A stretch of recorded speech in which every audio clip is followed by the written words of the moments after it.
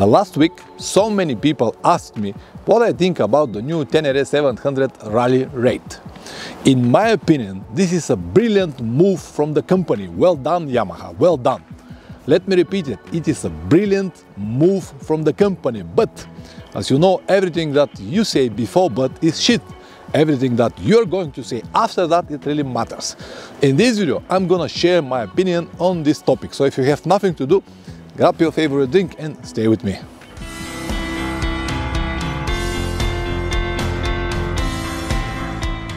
Welcome back. As usual, I will try to be as honest as possible and show you one different perspective. Some of you will like it, some will hate it, but it is what it is. I am what I am. It is too late to change myself. If you're patient enough to stay until the end of the video, I promise one very useful information for all Tenere owners. Anyway, let's start with the topic, and before we go deep into my personal thoughts, let's see first what the new Tenere Rally Raid has to offer. 23 liters capacity dual-side mounted fuel tanks, flat rail-inspired 2-piece seat, 5-inch color TFT display with mobile notification connectivity, USB Type A, 3-mode switchable ABS, high specifications 43mm Kayaba front forks with 230mm travel, all-ins adjustable steering damper, aluminum peggy rack rear shock with 220mm wheel travel, high windscreen, easy to remove side deflectors and LED flashers, fully new cockpit area and new front cowling. New larger rider footrest with easy to remove rubber inserts, 3-piece aluminum engine guard, new aluminum die-cast engine support and new radiator grille. All of these great features count with only 2000 euros price difference. This sounds interesting, isn't it? It really does. As I said before, this was a brilliant move from the company, and I am absolutely sure that they already created a huge demand for this model around Europe and maybe very soon everywhere around the world. The life that I have had taught me one very realistic lesson, or a point of view that I use all the time. So if I have to explain to you what exactly it is with a few words, it will be that there will be always someone better, bigger, clever, richer than you. And it doesn't matter how hard you try, you cannot change this fact. You might say, Pavlen, you promised to talk about the new Tenere. What is this philosophical election? Yes, you're right, I'm really sorry about it, but I believe that a good 2 minutes introduction will help much more than hundreds of clear facts and numbers. The first and maybe the most important feature was 23 liters dual-side mounted petrol tanks with the proper caps. Brilliant, isn't it? As you already know, my opinion about larger tanks is different, but even so, let's focus on it and read the small print. By having two separate tanks that are positioned lower and locating the fuel pump in lower position in one of the tanks, the bike's center of gravity can be kept almost the same as with the existing Tenere 700 that has 16 liters or 4.2 gallons tank. From what I understood, the bike will remain top heavy. This was the biggest complaint from mostly off-road riders, right? Okay, we have to admit that they kept the same center of gravity with larger tank, which is big plus for Yamaha, but don't forget that the overall weight of the model rose from 204 to 220 kilograms. And you might say, Pavlen, this is only 16 kilograms, 220 is not that bad. That's correct, I never said that it's that bad, but my entire luggage for my trips is 15 kilograms. At least this is something that you have to think about. I would like to add something that might be pointless on this stage, but because it came to my mind, I cannot stop thinking about it. It is about these two double-side mounted petrol tanks. I know that they look great on paper and they definitely helps with a lower center of gravity. That's why all the car bikes has it, right? I am sure that you still remember the KTM models 950 and 990. They were with double-side mounted tanks. It was a brilliant idea, like revolution in design, but because I have the chance to spend a lot of time in my friend's plumber's garage, I have seen him remove and mount these tanks many times. I'm not going to quote his exact words because probably YouTube will ban me from violation the terms, but I hope that you get the idea. From many years of hard use, from all of this heat, cold and everything, these tanks are get deformed. They've got a different shape and it was not easy at all to mount it on the proper place. Even if you have the original bolts and washers and everything, it was a real pain in the ass to have it the tanks back on the frame. This actually is not that bad compared to the rest of the problems that these dual-side tanks create, like overheating the engine, boiling the petrol inside of the tanks, not enough room for cooling, fan, and many more. I'm not even going to discuss the procedure that you have to follow when you fill the tanks. There is a specific procedure that you have to follow, and if you do it wrong, it will be a possible leaks of petrol from the tanks. Most of the owners of the models learn about these problems the hard way, so they need to come to some really strange solutions, like to have aluminum foil under the tank to prevent the petrol inside of boiling, or to redesign a new second cooling fan because the engine overheat very fast.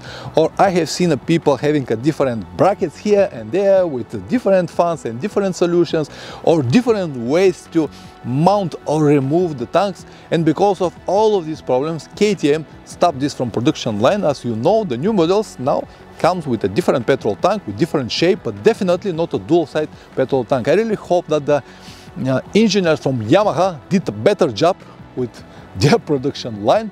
The rest of the features: flat rally inspired 2-piece seat. I really cannot see a big difference with the old model except the front part. 5-inch color TFT display with mobile notification connectivity, USB type A, 3-mode switchable ABS. These are the things that I do not have any interest, but I am sure that many will be excited about, so I will remain silent. The next is high specifications 43mm upside down Kayaba forks with 230mm of travel.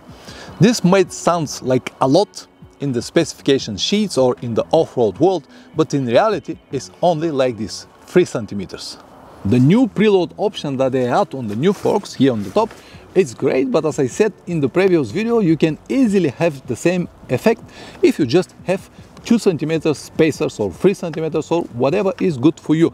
But because they said nothing about the springs rate, I guess that the springs rate remain the same, which is mean that they're set for a rider 70 to 80 kilograms. So you basically have got the same forks with 3 centimeters more travel and preload on the top. All-in adjustable steering damper. This actually is a great feature, but let's be honest, an average Joe has no idea what it's about, which is mean that he can live without it. Aluminum piggyback rear shock, 220mm wheel travel. I already told you what I think about it. It is just 2-3 centimeters, nothing more. High windscreen, easy to remove side deflectors, LED flashers, fully new cockpit area, and new front cowling. New larger rider footrest, easy to remove rubber inserts. Again, I cannot find any big difference with the old, so I will remain silent. 3 pieces aluminum engine guard, new aluminum die-cast engine support, new radiator grille. I understand that now they have to redesign a lot of plastics around the petrol tank and radiator guard to match the white petrol tank that they have had, and for those of you who prefer to have this fatty look, it will be much better bike, but I honestly prefer the slim version of the model. The engine, the frame, the brakes and the overall design have no or almost invisible changes, so they basically remain the same, but one of the most annoying or the worst designed elements of this model was the muffler bracket, and it remains the same. So I'm really sorry guys, but we have to wait maybe for the next model to see something with better design in this part of the bike. So is this really much better bike? This is a good question, isn't it? I'm gonna answer it this way. The new Tenere 700 rally raid, it's a brilliant move from the company in the right direction, but only the future will show us do they have done it right. I will finish this video with one of my favorite phrases. The bike is just a tool, the travel is what really matters. I know that you love your motorcycle, but it doesn't change the fact that it is just a tool. Maybe it's the most expensive tool that you ever had with some kind of sentimental value, but it is still a tool. Focus on the trip, focus on the people that you are going to meet and the places that you're going to see, and you will not even remember the bike after you come back home.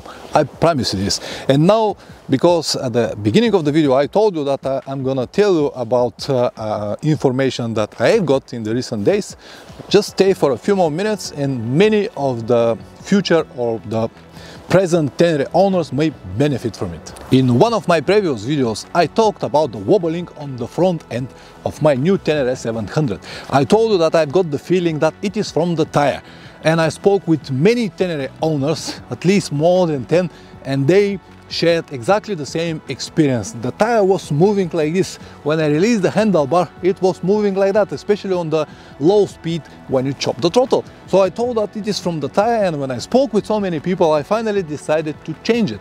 And I did it today. And when I removed the tire and the wheel from the bike, the first thing that I did, I put it on the machine and I watched the balance. And the balance was absolutely perfect, zero. But I was able to see how the tire moved like this in one spot, was moving like this. Then we removed the tire and inspect the rim. The rim was absolutely perfect. Only the tire was some kind of bent or twisted. I don't know, it's a brand new tire on 1,500 kilometers. The second point that I've got to share was the original tube. It was Pirelli tube, but made in China. And I don't know why, but every 2 weeks I have to add at least 1 atmosphere. It was dropping the air constantly all the time. So today I changed my tire with Continental TKC 80 with a new tube, Michelin 4mm, and the bike now is smooth as a hell. It is fantastic, I just love it. I still have a lot of tire noise coming from the rear, but I'm gonna wait and finish this tire and probably change it with TKC. At least now I do not have the wobbling, which was really annoying from the front tire. That's it for today, guys. If you just spent 2 seconds to give me thumbs up or down, whatever the video deserves will be great. Always ride safe and see you next time.